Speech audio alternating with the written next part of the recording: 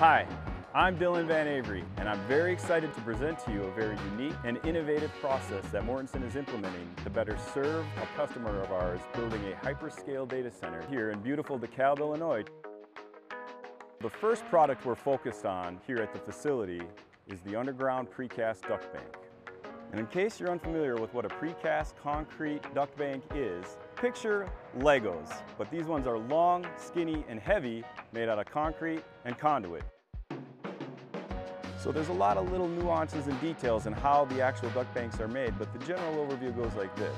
We have the formwork system that allows us to automate the process significantly. It rides down the rails, over the conduit and rebar cages. We're able to then pour concrete into the boxes. We let them cure up. Then next day we're able to break open the forms, take the bulkheads off, and voila, we've got a complete precast duct bank in less than 24 hours. And in less than 2 days, we can load these onto trucks and ship them down to site, where Aldridge Electric takes over. Because the precast duct bank is so simple to install, they're able to just grab that duct bank off the truck using a backhoe, drop it in the correct location in the trench, and then stack them like long, skinny Legos down the line from vault to vault. They then backfill in lifts, compact that soil up until we get back to grade, and voila, you've got a completed duct bank run.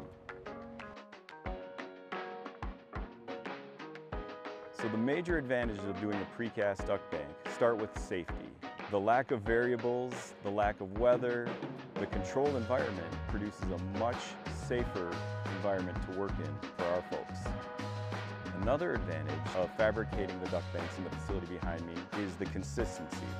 Because we have a lower number of variables in this environment, we are able to control the outcomes at a much better rate.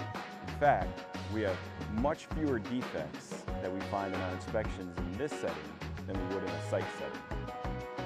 The last major benefit that I want to touch on is efficiency. And there's two types of efficiency. There's the schedule impact and the labor hours associated with producing duct bank in a manufacturing facility.